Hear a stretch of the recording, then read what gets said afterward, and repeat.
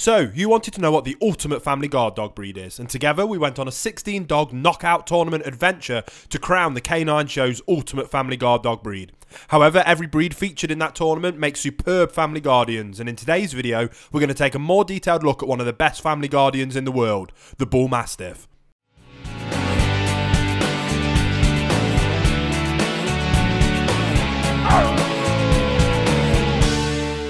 Today's video is proudly brought to you by PETFLOW.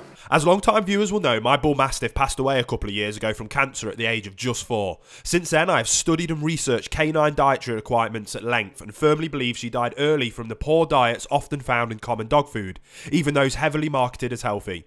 After her passing, I vowed to never make that mistake again and only feed my dogs the very best food money can buy. And PETFLOW offers those foods and much more, all at amazing prices with free shipping over $49. All Canine Show viewers get $30 off your very first auto ship order, so make sure you use the link and the promo code in the description box below to find out more. So our first round was temperament with children. This round was important for obvious reasons. If you're going to bring a guard dog into your home with children, it is absolutely imperative that they be good with your children of all ages. But it's also important thinking of the bigger picture, including your children's friends coming over to play or meeting other children out in public. They are known to be high-spirited and quickly become devoted members of a family, always ready to protect the people they love and their property. They are known to be gentle and tolerant of children when trained and socialised well, but care should always be taken with large breeds like the Bullmastiff, as accidents can easily happen, especially with smaller children. The Bullmastiff is known to be an extremely loyal and courageous dog that forms a strong bond with their owners. They need to be well socialised and correctly trained from a young age so they learn their place in the pack and who is the alpha dog in a household, or they can start to show a more dominant side to their natures. As such, these large and powerful dogs need to have an experienced handler who knows how to manage them. The Bullmastiff is not a good choice for the first time owner because they might just get the better of them. These dogs are quite high energy and highly intelligent, which means they need to be given the right sort of direction from an early age and then throughout their lives for them to be truly well-rounded dogs. Bullmastiffs tend to be wary around the people they don't know and will generally only tolerate being around strangers when they have been introduced to them by their owners. This is just one of the reasons they make such brilliant watchdogs. Our second round was intimidation factor. This round was in the contest as for a guarding breed, 99% of the time intimidation is enough to scare off any would-be bad guy. A feat that any dog can do, but the scarier they look and the scarier they sound, the less likely they are to try and attack you, your family, burgle your house or something even worse. Bullmastiffs can grow 64 to 69 centimetres, weighing 50 to 59 kilos for the males, and females 61 to 66 centimetres, weighing 41 to 54 kilos. Bullmastiffs are muscular, powerful and impressive looking dogs that boast devoted natures. They have large square heads and when alert or interested by something, wrinkles appear on their faces. They have a very pronounced stop and quite short muzzles with broad noses and wide nostrils. Eyes are either dark or hazel in colour and set wide apart on a dog's head with a very obvious furrow in between them. Eyes are a distinct V-shape, folded well back and set wide and high on a dog's head. Their ears are small and boast being a slightly deeper colour than the rest of their bodies. Their jaws can be very slightly undershot, although more level is the better. A Bullmastiff boasts strong teeth that are set well apart and their necks are arched, muscular and moderate in length. Bullmastiffs have wide and deep chests that are well let down in between their front legs, which adds to their powerful appearance. They have a deep brisket with muscular sloping and powerful shoulders. Their front legs are straight and very powerful looking, set wide apart. Their back is short and level, which gives these dogs a very compact look about them. Their hindquarters are also extremely muscular, with dogs boasting deep flanks and strong muscular back legs. Their feet are very cat-like, being well arched and boasting round toes and very hard paws with dark coloured nails. A Bullmastiff's tail is set high and is thicker at the base before tapering to the tip, which dogs carry slightly straight or slightly curved. When it comes to their coat, the Bullmastiff boasts a short and hard, extremely weather-resistant close-lying coat. The accepted breed colours from the Kennel Club registration are as follows: brindle, brindle with black muzzle, fawn, fawn with black muzzle, or red with black muzzle.